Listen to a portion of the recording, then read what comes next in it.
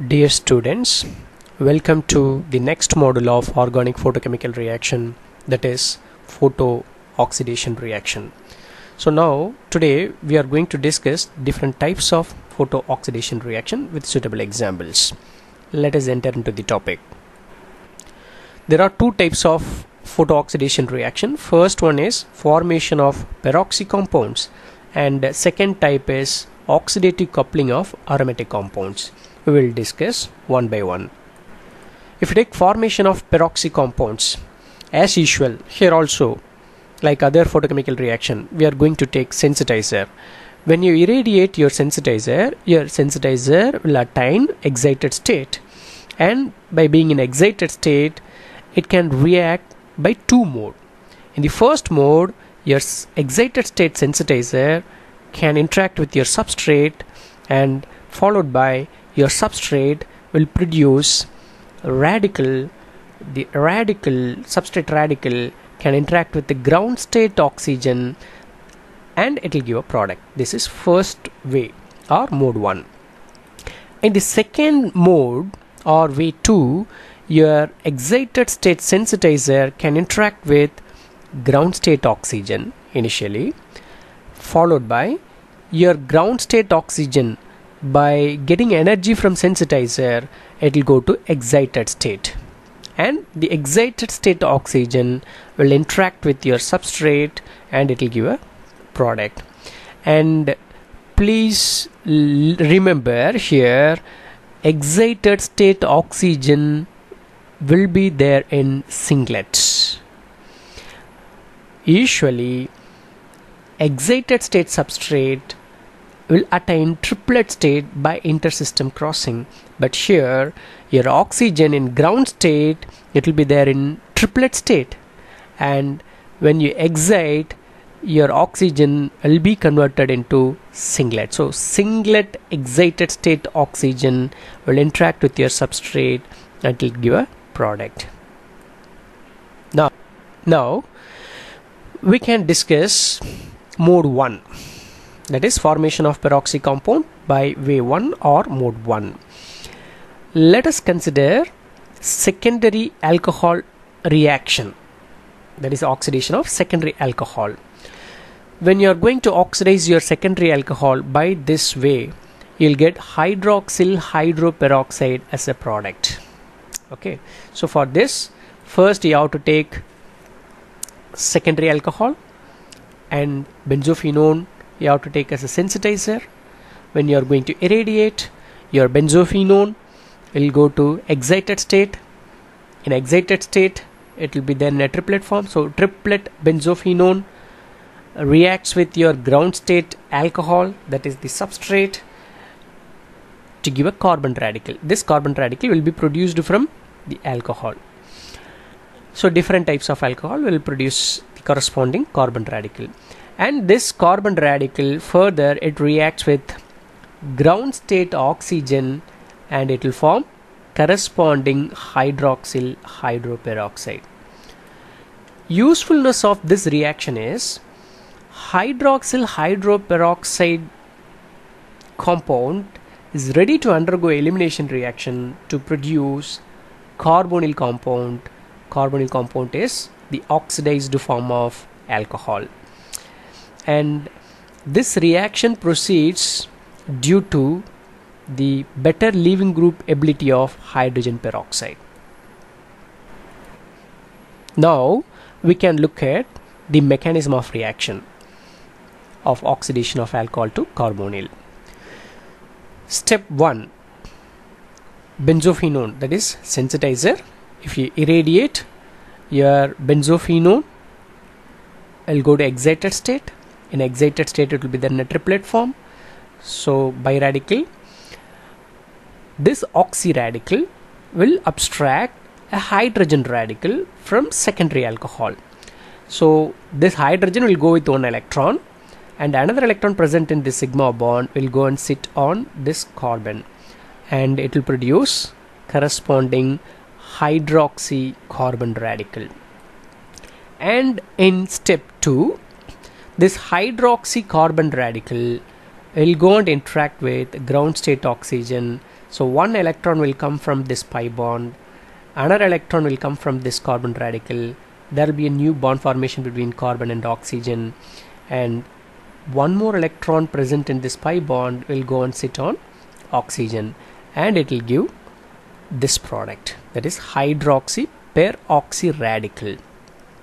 And in third step, that is propagation, in the propagation step, hydroxyl peroxy radical will go and abstract a hydrogen radical from another molecule of secondary alcohol, and it will produce corresponding hydroxyl carbon radical, and this hydroxyl peroxy radical will form hydroxyl peroxide as a product, followed by this hydroxyl peroxide will undergo elimination reaction because hydrogen peroxide is a better leaving group, and you'll get a corresponding carbonyl compound. This is oxidized form of alcohol.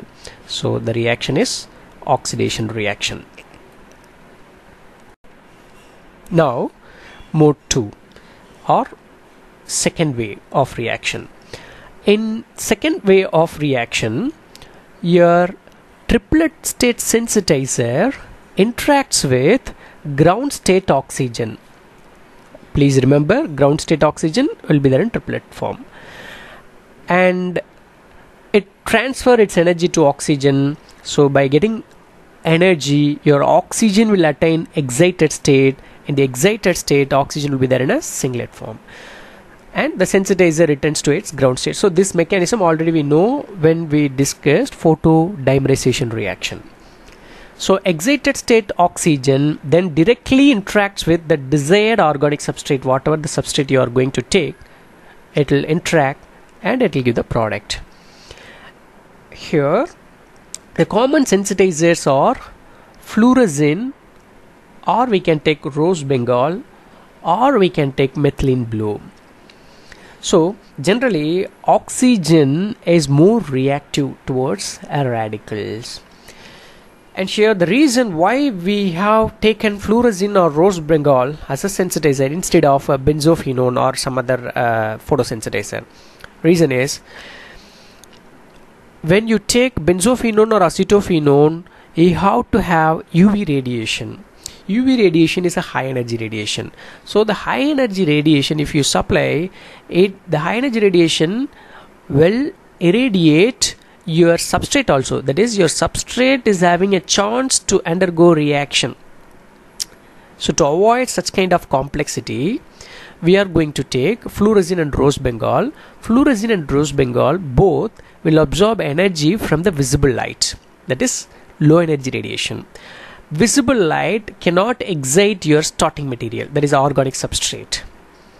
To avoid complexity only, we are going to take fluorescein and rose bengal, and by absorbing energy from the visible light, this fluorescein or rose bengal will transfer its energy to ground state oxygen. Then the ground state oxygen will attain excited state, and it can comfortably interact with your organic substrate. Okay, so under this category, that is second way or mode 2, we have three types of oxidation. So we can carry out three types of oxidation reaction. We will look at one by one. In the first type, your singlet oxygen, that is excited state oxygen, can interact with conjugated diene. So singlet oxygen reacts with the conjugated diene in a Diels-Alder fashion. So we know Diels-Alder reaction, 4+2 addition reaction, and it yields cyclic peroxide as a product. The cyclic peroxide can produce diols through reduction reaction. Okay, now let us look at the example. So here we can have two examples. Conjugated diene is going to, this is ground state organic substrate, is going to react with excited state oxygen, okay, by Diels-Alder fashion. So mechanism is a concerted mechanism, not a radical mechanism. It is a concerted mechanism. Delocalization of this electron, new bond formation between oxygen and carbon, followed by delocalization of this bond. So I forget to add a bonding, curly arrow, followed by delocalization of this curly arrow, and it will form a bond between this carbon and oxygen.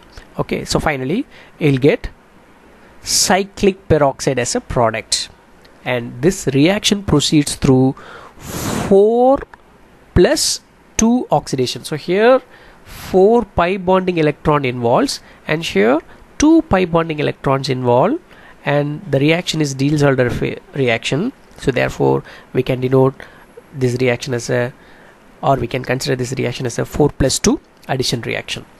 This cyclic peroxide, further it can undergo reduction to give diol. Okay, so when you reduce, this peroxy sigma bond will undergo cleavage. Since this bond is very weak, this bond is attached with the 2 electronegative element, so this is very weak, you can easily cleave. So if you add suitable reducing agent, you can break this bond and you'll get a diol. Okay, syn diol as a product. If you look at the second reaction, this is also conjugated diene, but the substrate is anthracene. So when you react your anthracene with excited state oxygen, this oxygen will go and interact with this ring in the same equation, 4 plus 2 addition reaction, and it will form a peroxy linkage between this carbon and this carbon. So you'll get a corresponding peroxy compound. If you do reduction by taking this substrate, this one also will give corresponding diol. Now in the second type of reaction, your excited state oxygen is going to react with alkene, and alkene is having one allyl, at least it should have one allylic hydrogen. Okay, so alkene with one allyl hydrogen reacts with excited state oxygen in a fashion of ene reaction, and it will form hydroperoxide as a product. And hydroperoxide, if we add a suitable reducing agent, it will give allyl alcohol as a product. Now let us look at the reaction. So this is your alkene. We have one allyl hydrogen. This substrate is going to react with your excited state oxygen, and here delocalization of pi bond from oxygen, it will form a new bond between this oxygen and hydrogen. At the same time, this sigma bond involves in concerted process, so this will undergo cleavage to form a new pi bond here, and this pi bond will undergo delocalization to form new carbon and oxygen bond. Difference between Diels-Alder reaction and this reaction is, in Diels-Alder we have 2 pi bonds, one pi bond will be there here and another pi bond will be there here, so therefore the addition is 4 plus 2 addition. But here we have one pi bond, but another pi bond, instead of another pi bond, here we have only one sigma bond. That sigma bond is nothing but a CH bond, so instead of pi bond, this CH sigma bond will undergo delocalization. So if this is the reaction, this reaction will be called as ene reaction. It is known as ene reaction. So this ene reaction will produce hydroperoxide as a product. This hydroperoxide, if you add a suitable reducing agent, this O peroxy linkage will undergo cleavage and it will produce corresponding alcohol. The alcohol is known as allyl alcohol, since OH functional group will be there at allylic position.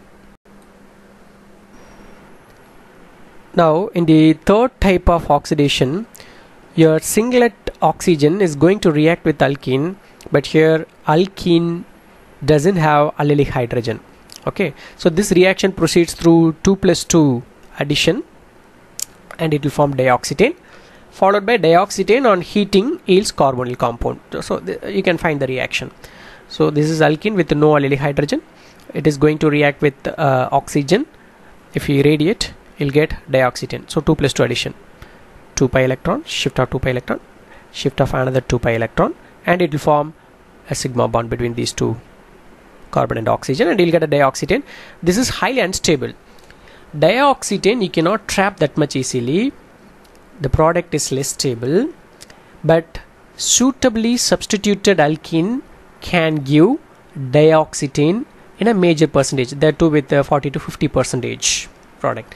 and this dioxetane, if you are going to get this dioxetane, then if you heat for some time, just hand bearable heat, warm, if you warm for some time, dioxetane will undergo cleavage to produce corresponding carbonyl compound, 2 mole of carbonyl compound. So here one of the R's is hydrogen. Okay, so here we have one hydrogen, here we have another hydrogen, no? So therefore either this or this, you can consider either one of the R as hydrogen. Now second major type of photooxidation reaction is oxidative coupling of aromatic compound. So here we are going to take cis or trans stilbene, and if you irradiate cis or trans stilbene in presence of oxygen, it will give phenanthrene as a product.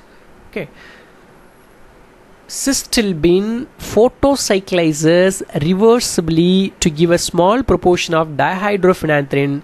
This dihydrophenanthrene in turn reacts irreversibly with excited state oxygen to form phenanthrene as a product. Now we can find a reaction. So trans stilbene you have taken, if you irradiate, it will undergo isomerization to give cis-stilbene. Cis-stilbene again will undergo irradiation to give dihydrophenanthrene, but in a smaller proportion, and the reaction is reversible. This dihydrophenanthrene will revert back to cis state. Okay, for example, if you take 100 molecules of cis-stilbene, and if you irradiate, only 20 molecules will be there in dihydrophenanthrene side, remaining 80 molecules will be there on the left side. Okay, but once if you get a 20 molecules of dihydrophenanthrene, immediately it will react with excited state oxygen to give phenanthrene. That is, it will undergo dehydrogenation to give phenanthrene as a product. So therefore, once the concentration of dihydrophenanthrene gets reduced, then immediately some 10 to 15 molecules will come this side. Immediately it will react with oxygen to give products. So like this reaction proceeds to give phenanthrene, even though dihydrophenanthrene is less stable. Now here you can find the application of some reactions. In the first one, cyclic alkene, look for allylic hydrogen.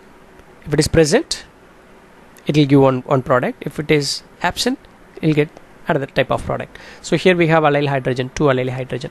Either one of the allyl hydrogen will undergo abstraction, so you'll get corresponding hydroperoxide as a product.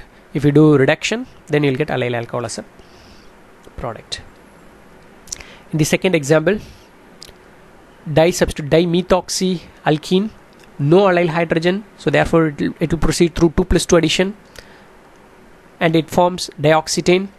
This dioxetane is somewhat stable, and it will undergo reaction to give carbonyl compound if you heat for some time. And in third reaction, you are going to take indene in presence of oxygen sensitizer. This alkene will undergo direct addition, 2+2 addition, and followed by, if you heat for some time, this dioxetane, immediately it will undergo cleavage to give this product. And in fourth example, this is analogous of cis-stilbene. In cis-stilbene, here we have alkene system, but here we have aryl system. Okay, and like cis-stilbene, this substrate also will undergo type of reaction to produce polycyclic compound. And these are the references. Thank you, dear students.